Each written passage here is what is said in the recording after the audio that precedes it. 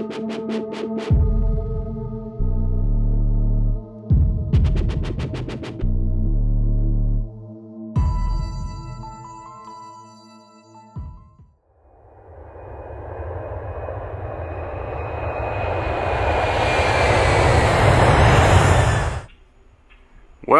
to southern Florida. Spanish moss, and this is our cypress swamp. A swamp is a wetland with trees. Our swamp is typically wet half the year. Cypress and pond apple are among the most flood-tolerant tree species. However, even tolerant trees such as these become established primarily during the long droughts. Therefore, dry periods are important even in a wetland. So if you'd like to read more, just press pause.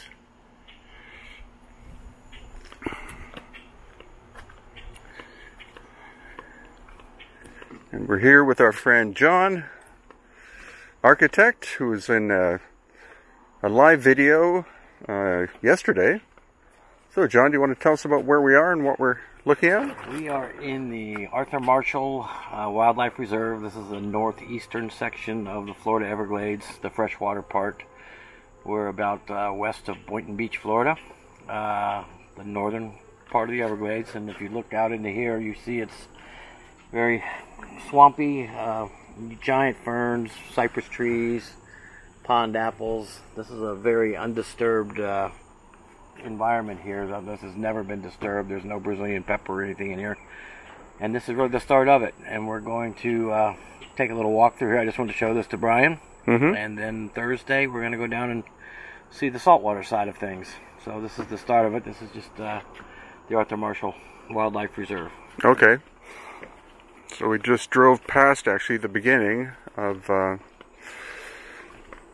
the great massive park system here in southern Florida, the Everglades.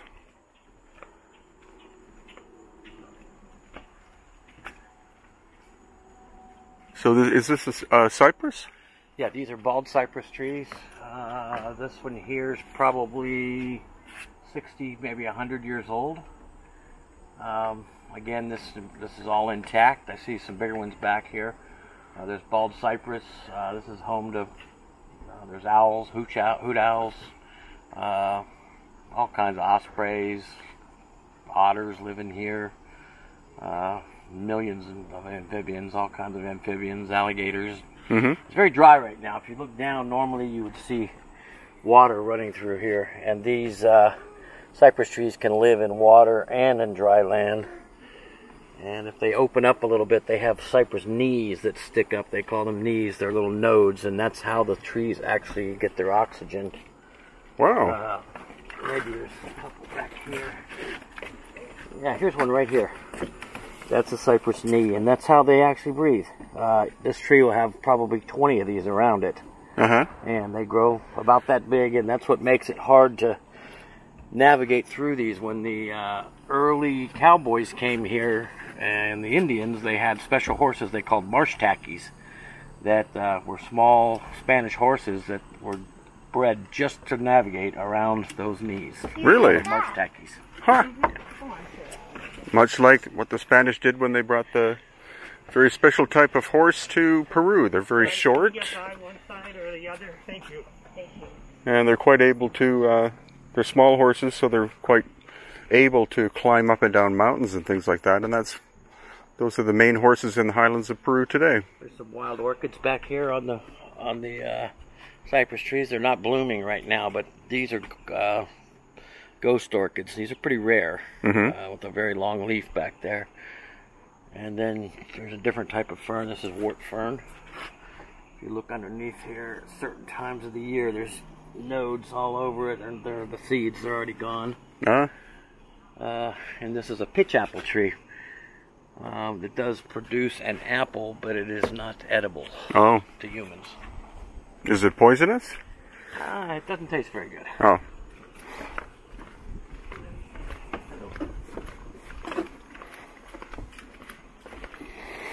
So, as was pointed out, there are a number of different kinds of ferns. Yeah, these are the main ones. You got the royal fern, which is the giant one. The swamp fern, which is that one. And then the strap fern, which is the long leaf one that looks just like the orchid did. Uh-huh.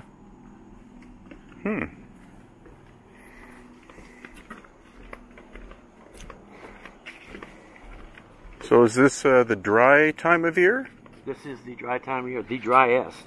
So if you look down here, this would usually be covered by at least a foot of water, sometimes two. And there are probably animal trails down there that's a trail that's going through there. Pigs or deer.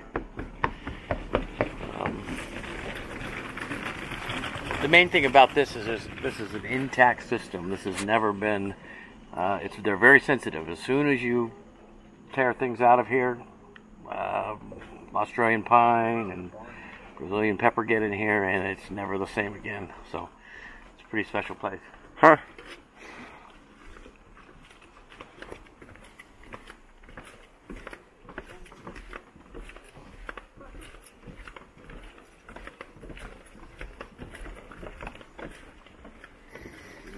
And different kinds of Talk about the lichens. The cool thing lichen. about the lichens is you can use lichens to find your way in the woods.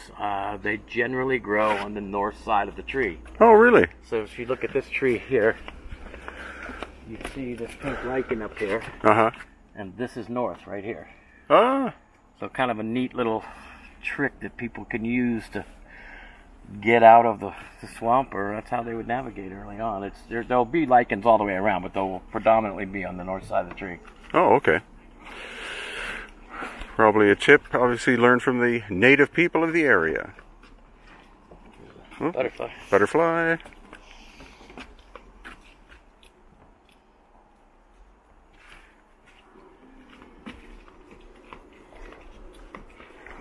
So as John said, this coming Thursday, we're going to be taking his boat into the Everglades. We're going to be staying 2 nights, so of course I'm going to be filming all of that for upcoming YouTube videos. This is just a little primer of the beginning of the Everglades. So screech owls, blue jays, pileated woodpeckers, the venomous cottonmouth, Also known as moccasin. and the brown anole or anole.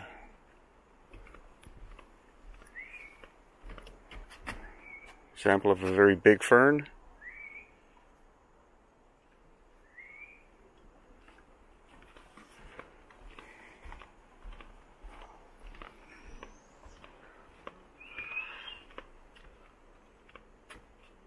There's an owl. See him up here? He's looking right at us. Come over here. Come over a little bit more. He's looking right at you. You see him? No. Here, put your camera down for 1 second and find. He's talking right. That's him. Oh, there, yeah. You have to look right. Above the green. Yeah, above the green there. He's bobbing his head. Yeah, looking right at us. That's a big owl, too. That is. What kind of owl is it? That is a barred owl. Ah.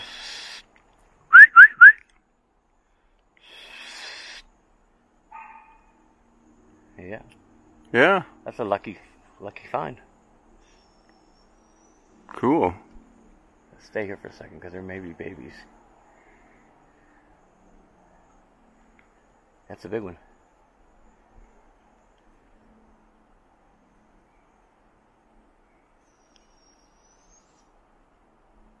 I'm pretty sure that there's babies around. Uh-huh. It's because of the sound that she's making. They usually are just dead quiet.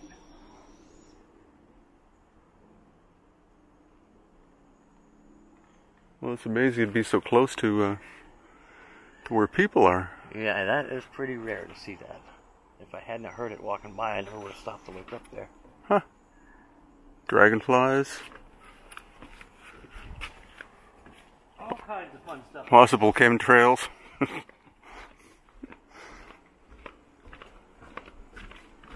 we can find you a moccasin.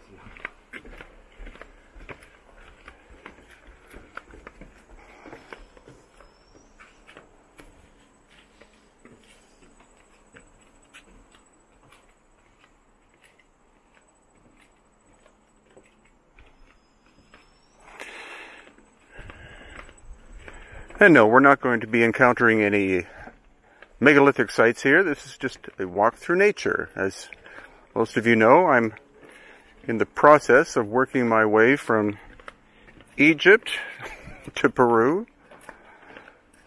I made it from Cairo to Abu Dhabi to JFK to New Jersey.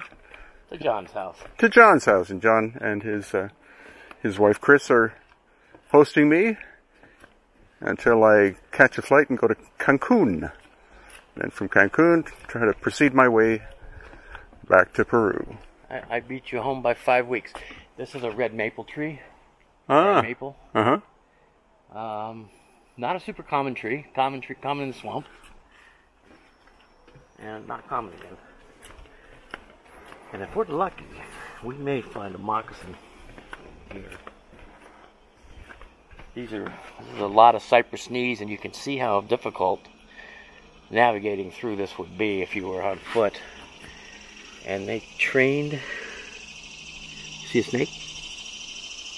They trained these marsh tackies to sidestep these knees. Mm-hmm. And it's amazing how fast they could get through here. Wow. And they're little teeny horses.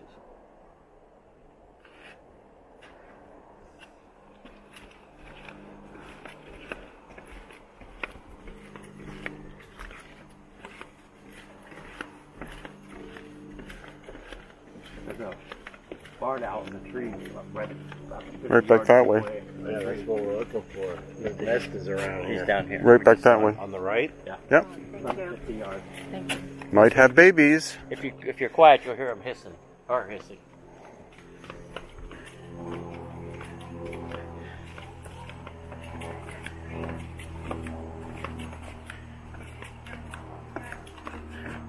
Join us in August of 2020 for our annual Elongated Skulls tour of Peru and Bolivia. Then in November, our annual tour of exploring the megalithic mysteries of Peru and Bolivia. In February 2021, we're exploring ancient Mexico, including the Toltec, Olmec, Maya, and Aztec cultures and megalithic mysteries. Then in in March, we have our annual Egypt tour, which will include the Giza Plateau and Osiris Shaft, followed up immediately by exploring ancient megalithic Malta. Thank you so much for watching.